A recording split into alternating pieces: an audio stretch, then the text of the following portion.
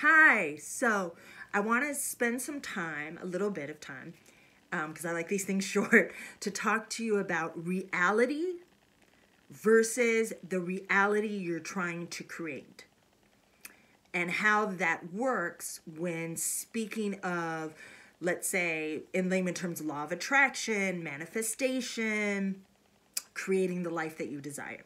Okay, so you have that. We're human, and we are raised a certain way. The majority of us see things as, this thing of cocoa butter. And we're like, that's cocoa butter. We know it's cocoa butter. And what you're asking me to do is pretend that I am lathered and soft in my cocoa butter. Essentially, yeah, I am. But really what I'm saying to you is, when you are being in your creative place, meaning that you are creating in your mind, whether you call it visualization, imagination, and you have to live it as if it's happening. That doesn't mean, okay, so I'm a millionaire, I'm going to go out and buy myself a Rolls Royce or a Tesla, whatever that is. That does not mean that. What it means is that you assume that your desire is so. That you, again, I smile every time I say it because I get it. I'm getting it, right? I'm assuming that I'm in that place of whatever it is, the thing it is that I said I wanted, I needed, I desired.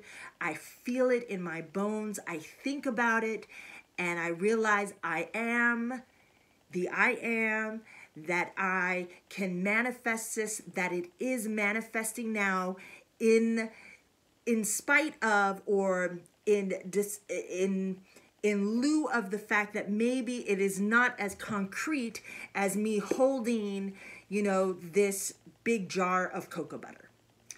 The thing is, I see it real. I know it's going to happen even before I see the actual physical evidence of it. That is having faith. That is knowing that you have spoke it, and therefore it is so, and it's being brought to you. Okay, do you understand? So we have our reality concept of, I'm holding this beautiful jewelry box. And then we have the part of us that wants to create. We want to create the gift of being given to us a beautiful velvet jewelry box.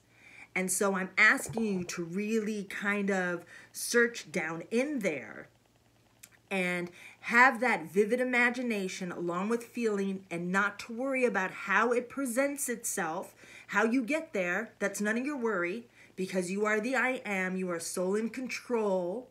That what you speak has to be so. And what you speak is taking form in the universe, blah, blah, blah, and it happens, So that is the space I want you to be in. I want you to not have to always rely on this thing right here. It has to happen right now, because then you're always wanting what is not there, which creates more of what is not there. See the catch? So there is the reality of a situation, and then there is creating the reality that you desire. And that's what I'm asking you to do, is to create the reality that you desire.